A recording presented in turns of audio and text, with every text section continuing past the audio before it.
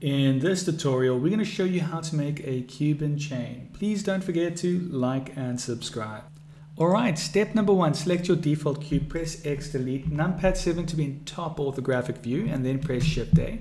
We're going to make use of a curve, not any curve, but the circle, the Bezier circle. We're going to press G to grab this X on the X-axis, and I'm going to type in 10, click, Shift A, circle again, Bezier circle. And with this Bezier circle selected, press Tab, go into edit mode, select these edges here, and we want to rotate this by pressing R, X to lock it on the X-axis, and 60 degrees. We'll do the same here. We'll rotate this time Y-axis, the Y-axis 60. We'll select this over here, and we'll rotate this on the X-axis minus 60 degrees. We'll select this and we'll rotate this on the Y-axis minus 60 degrees. Once you've done that, press Tab, go into object mode, and we've got a good shape, numpad 7.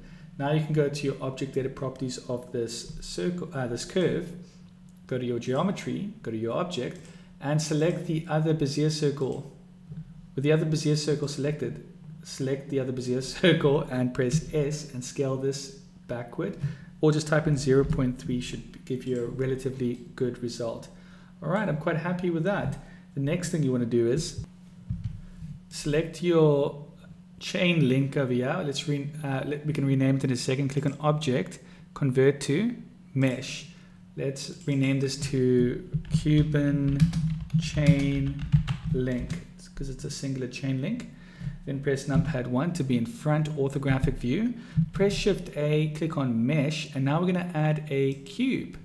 Press S to scale this cube, type in 1.5, click, zoom, go to your object data properties for this cube, which would be over here, object data properties, and in the viewport display, change the display as from textured to bounds.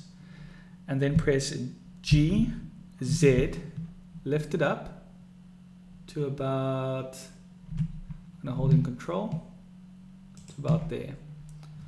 And then we can just make sure we zoomed in enough to see this line here, and press Shift D, right click, and press G to grab, Z, lock it to the Z axis, bring this down, hold in control, and there you go. I'll select both these objects here and press Control J. Now we've got one singular object.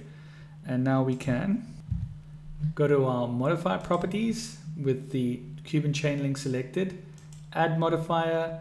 We're going to use the Boolean modifier, and we're going to keep it on difference, leave it on object, and select cube.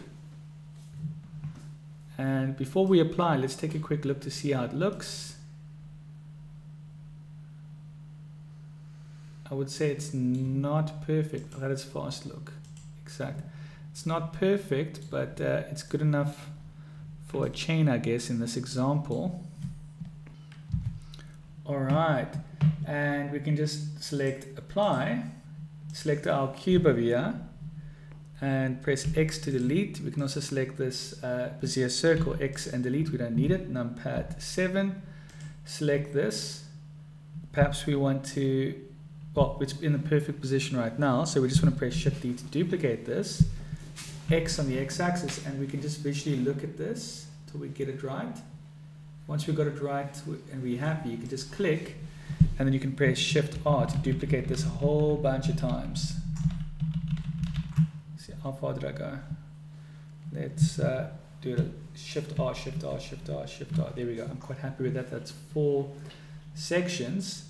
And all I need to do now is click over here, Shift, click over here, Control J. Now we've got one object. Select this object, press Control A, apply all. Right click, set origin to geometry. Then press Shift S, cursor to world origin, Shift S, selection to cursor to world origin. Cursor to selected, sorry. Right, so now that that's in this position, we can press Shift A, and let's use, once again, a Bezier circle.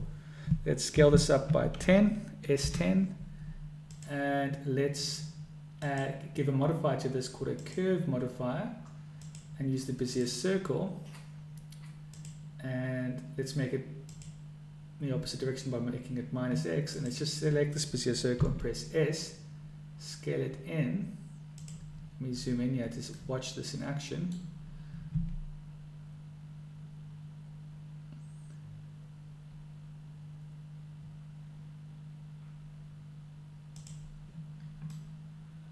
There we go, that's looking pretty good.